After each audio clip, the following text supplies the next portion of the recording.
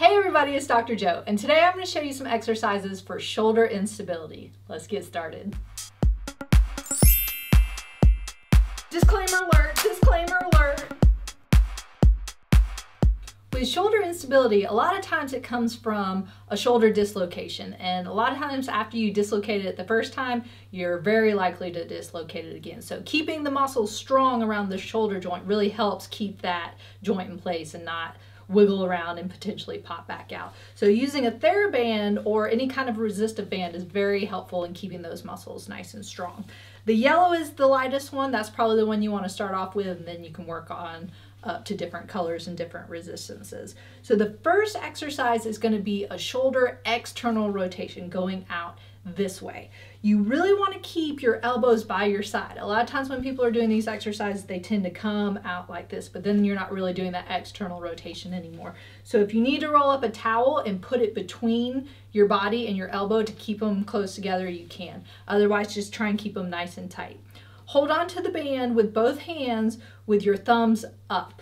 Try and keep your wrists in a pretty neutral position and then just come outwards pulling. Slowly come back in. You want to make sure you're controlling the band. Don't let the band control you. So you don't have to go out far because then those elbows are going to start coming out a little bit. Just go as far as you comfortably can without leaving your side with those elbows. So maybe start off with just 10 or 15 and then work your way up from there. If you get to 20 or 25, then you probably want to go to a more resistive band.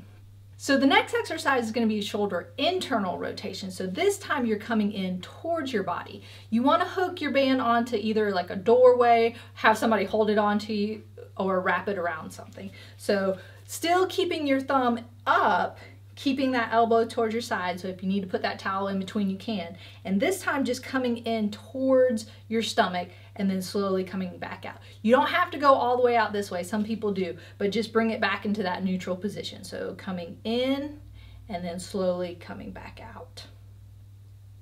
Again, starting off with 10 to 15 and then kind of working your way up from there. Then you can hold the band down on your foot.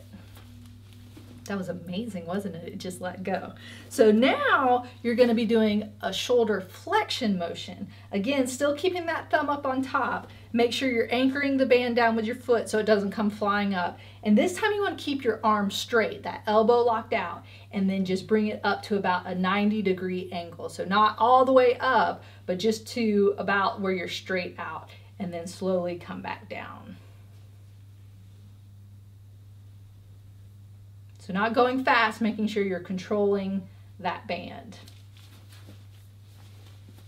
And then you're going to do an extension, shoulder extension. So still keeping that thumb in that forward position, stepping on the band so you don't pop yourself in the face, and now coming back, keeping that arm nice and straight. And control that band starting off with 10 to 15. So the last exercise is on the ground. It's going to be a modified push-up, or some people call them girl push-ups, whatever. So you're going to be on your knees, arms out in front of you, and then kind of straighten out your body, and then come down and back up. So it doesn't have to be a full push-up, but this is just getting that pressure through your shoulder, strengthening those muscles to keep everything nice and stable. So again, just start off, maybe with 10 of them, and then work your way up from there. So there you have it. Those were your exercises for shoulder instability. If you have any questions, leave them in the comment section. If you'd like to check out some other videos, go to AskDoctorJo.com. Remember, be safe. Don't let it pop back out. Have fun, and I hope you feel better soon.